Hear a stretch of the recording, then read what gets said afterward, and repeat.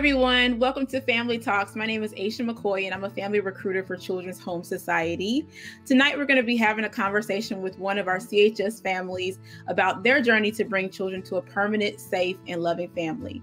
Now, not only are we going to be having a conversation today, but also you are also invited into our conversation. We have recruiters that are answering your questions live in the chat. So make sure that any foster care, any adoption questions, any questions that you have about our agency, make sure to comment below or to the sidebar, wherever it is. Did you guys know that there are over 12,000 children right now that are in the North Carolina foster care system? And out of that 12,000, nearly 2,400 children right now are waiting for an adoptive home. So that means nearly 24 children are waiting for that place to call home, that foundation of love, safety, and care. And so today we're going to talk with a man who has previously adopted and given 2 children that place to call home, and is currently working toward adopting another child and giving them a loving home as well. Everyone, please meet Phillip Brooks. All right, so let's start from the beginning of your story. What inspired or led you to pursue adoption? Wow. The main thing that drove me to pursue adoption was I had always wanted to be a dad, and I would be out in the streets, I'd be out in the mall, I'd be at the supermarket, and I would see men with their kids, especially with their sons, and there was always this desire in me, man, I want to be a dad one day. I've spent 20 plus years as a youth pastor in different states. And so I was always building relationships with kids, and I spent a lot of years mentoring and encouraging and pouring into them. And the challenge for me was these kids, they were only in my life for a season. They come and I pour into them, and then they would be gone. And I wanted kids that were going to be a permanent part of my life. And so that was the primary thing that drove me to considering adoption. The other thing was that my mom spent years fostering and eventually adopting 3 of the kids that she fostered. And that was a big inspiration to me. That was, okay, if mom can do it, then I can do it. And so between those 2 factors, that's what drove me to the point of deciding I was going to adopt. You decided that, adopting is something that you want to do because you have that desire to be a dad. How did you, initially feel getting started with the process? Like, did you find it overwhelming, or how did you feel? Overwhelming is probably an understatement, probably because of the training, which goes on for several weeks, almost 3 months worth of training, 2-3 hours a shot, and then the paperwork.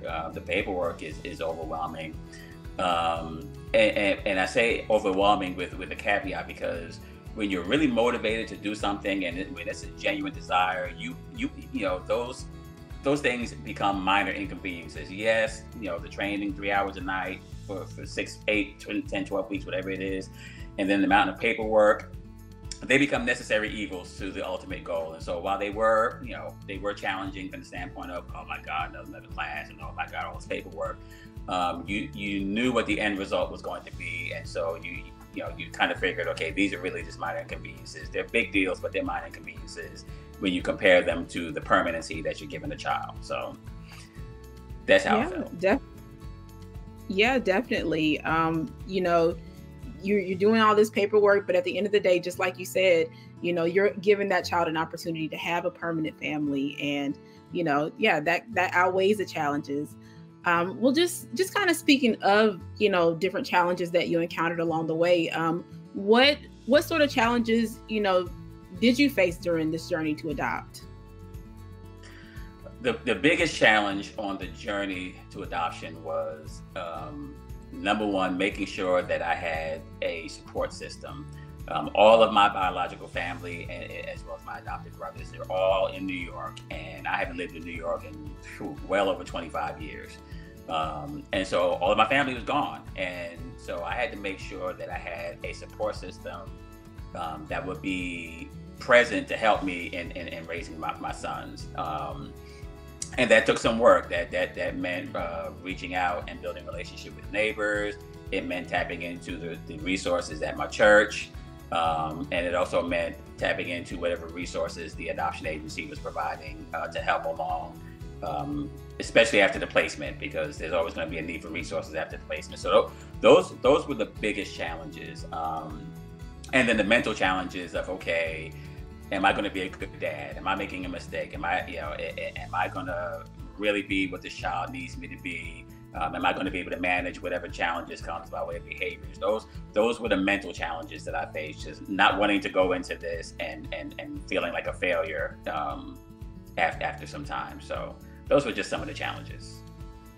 Yeah. And, you mentioned about how, you had to kind of develop a support system because, like the saying always says, it takes a village to raise a child. And it truly does, with adoption, not only supporting the child, but also some family and some people there to support you as well, because this is a brand new journey for you.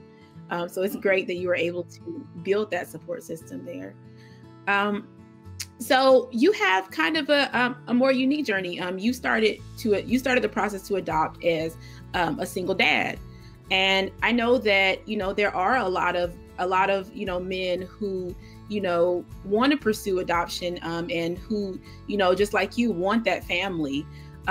So as a single man who is going through this process, did you have any apprehensions or I guess just how did you feel like going through the process as a single man?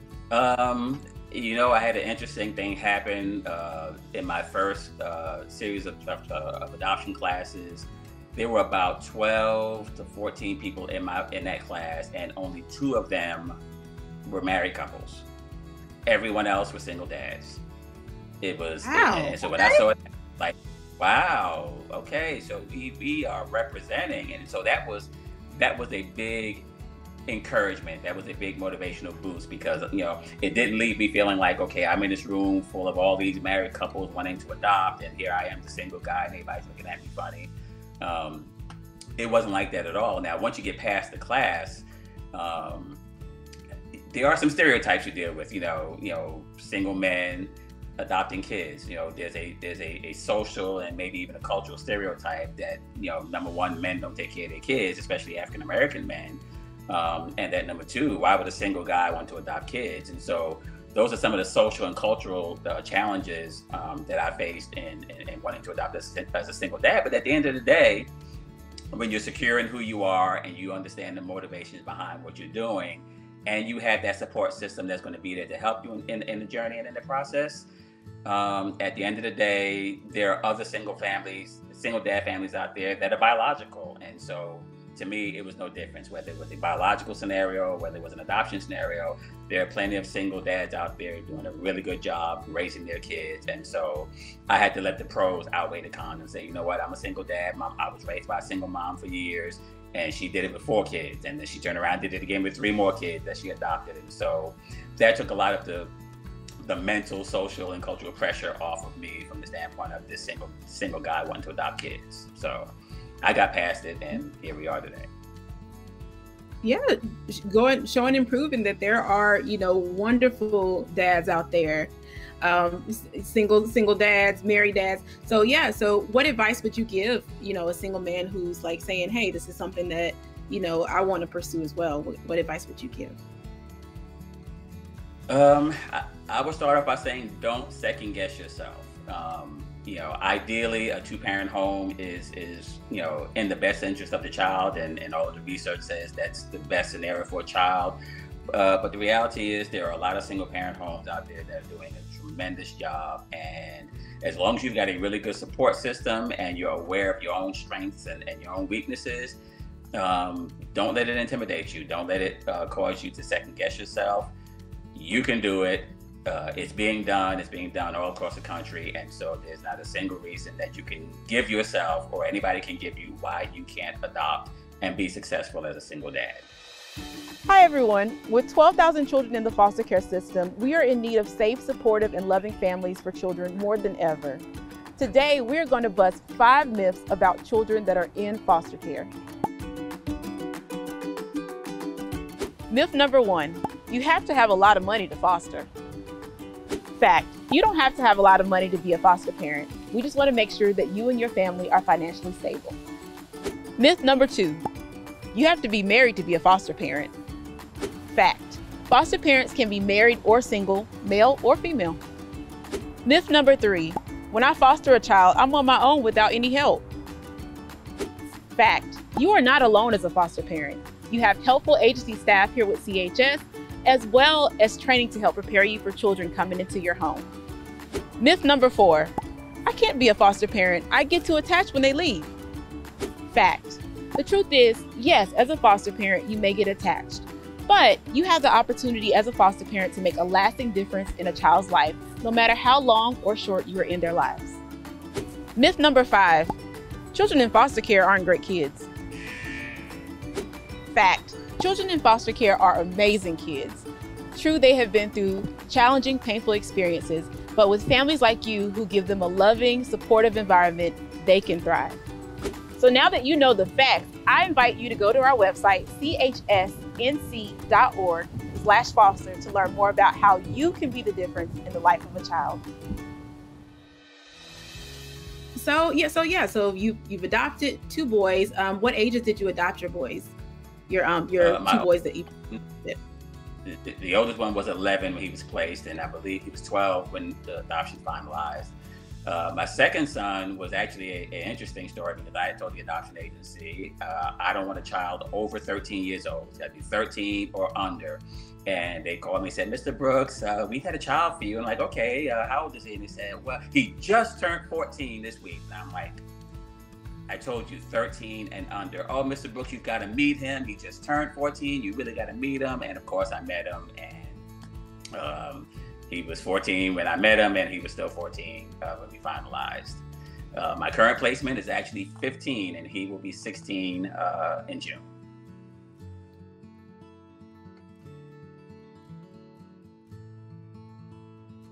The biggest misperception that I hear is that these kids are they're so troubled. They've got these major behavior issues. They've got these major mental challenges. Just the worst of the worst is what's typically associated with these older kids. And the reality is, it's just not true. Now, yes, there are some scenarios where the challenges are more difficult than others. And there's resources for that. It goes back to what I mentioned earlier. You have to know what you can handle and what you can't handle. And my experience with all 3 of my sons is that most of their behaviors were typical teenage behaviors. You know, they weren't any different than what I did when I was growing up as a teenager. And I was a biological child. Weren't any different than what I saw in the kids that I mentored or used passion over the years. A large part of the behaviors were typical, and for behaviors that were not typical, that's what the team is for. That's what the adoption agency is for. That's what the social worker is for. That's what your village is there for.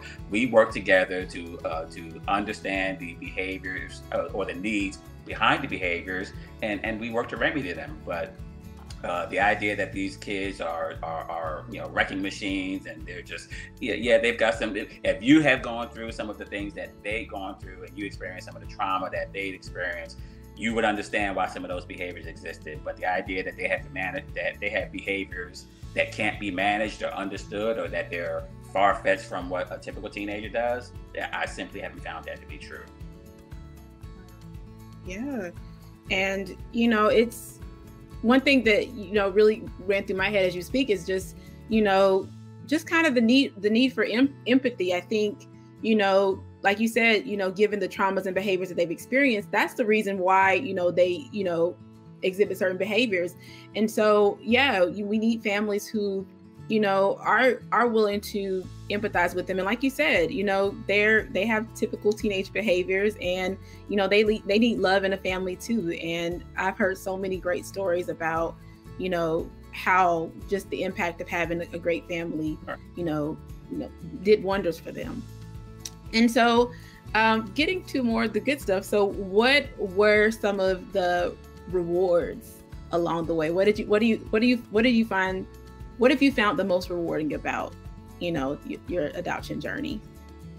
The biggest reward for me is mission accomplished. The goal was to provide a loving, stable, permanent home and family for a child that was in need. Mission accomplished. I can look back, both of my older sons, they're out on their own. They actually moved back to Georgia.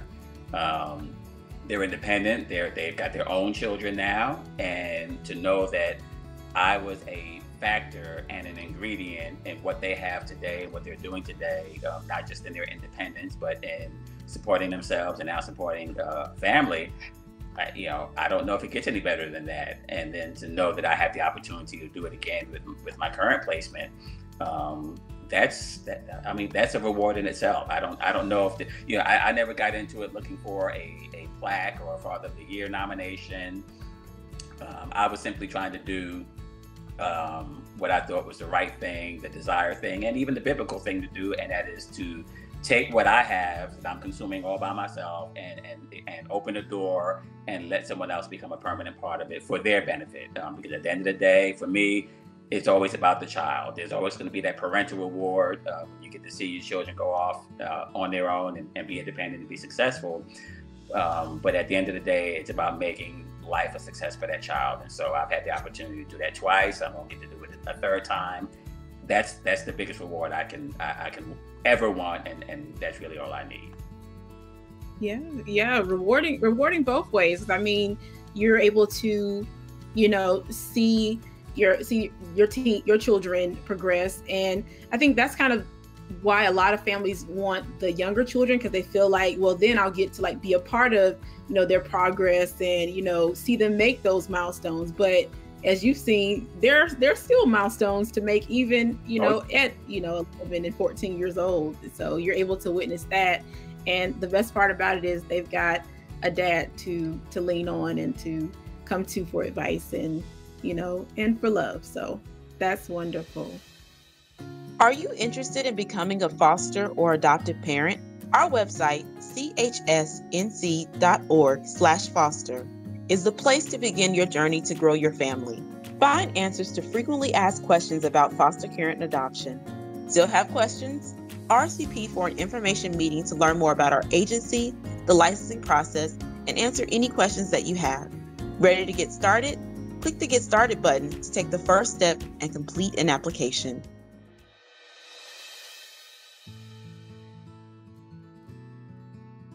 The first step is always the hardest, and that is making the commitment to start the process.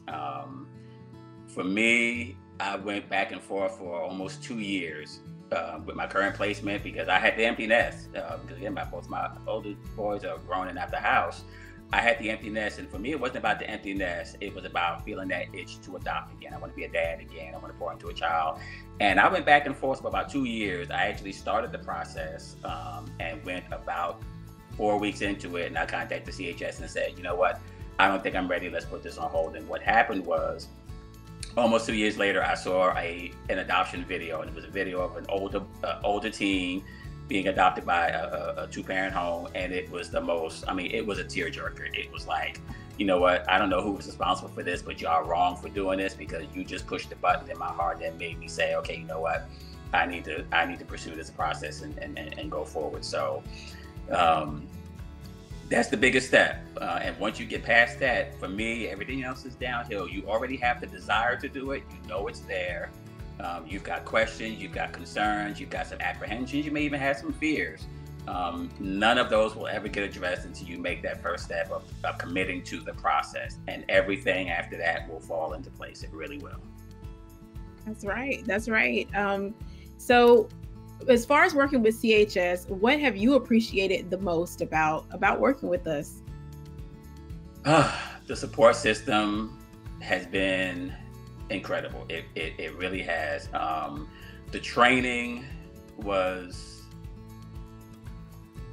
I've been to 2 different trainings for adoption, and this one was by far the most, I feel like this one equipped me beyond what I thought I could be equipped for parenting, because it really honed in on understanding the unmet needs of a child based on the behaviors that they exhibit. And if you don't get that, then you can find yourself really frustrated and aggravated and wanting to give up on the process, because all you'll see is a misbehaving child, but you don't understand what the unmet needs are that's driving the behavior. And if you can identify what that unmet need is, you can alter and fix the behavior.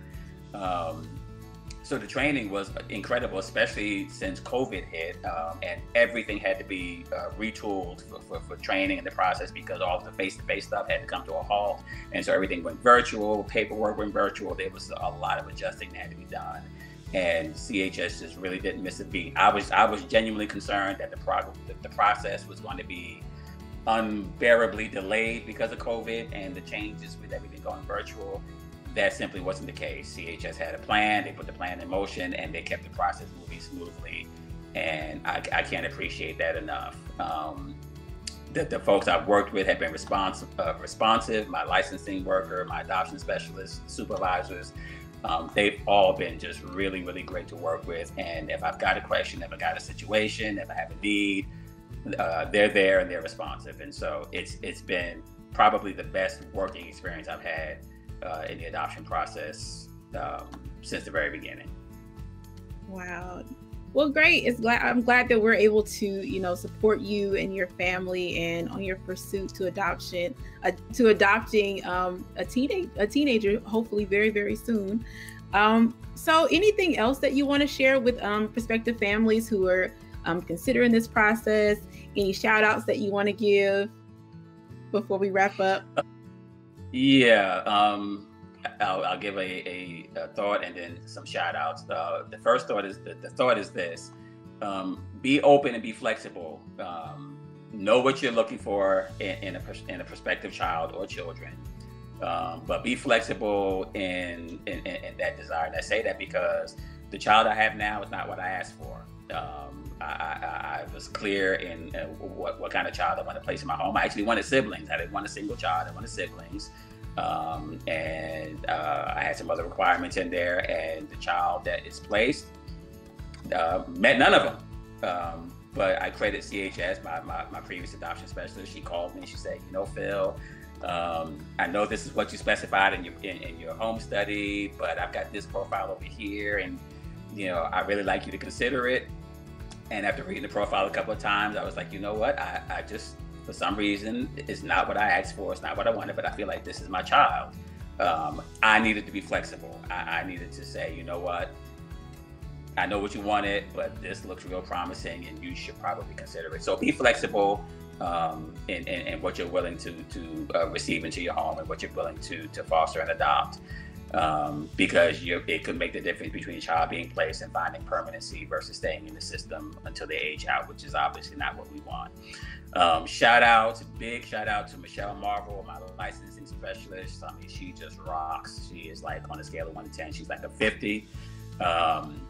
My current adoption specialist, Alicia Barringer, and her supervisor, Tennille, man, when I say these guys have got it going on, they have got it going on. They have been with me every step of this process. Tennille was actually involved in the classes, the training classes. And just, if I had a question, it was going to Tennille, because she was just like, you know what, she got it going on. She knows what she's doing. All right. Well, I'm glad that you feel supported by CHS, and thank you so much, Philip, by sharing your story. I mean, everything that you mentioned about, families being flexible with preferences, families, just being open-minded and just knowing that, what they have in mind, it may not be who needs them and who, is really supposed to be a part of their family. So I thank you so much for sharing your story. And I'm grateful that those boys have you to lean on as their dad. On that note, if you are currently interested in pursuing adoption, I do encourage you to continue to ask questions down there in the chat. To our recruiters, we are waiting there live to answer any questions that you have about CHS, about fostering, about adopting.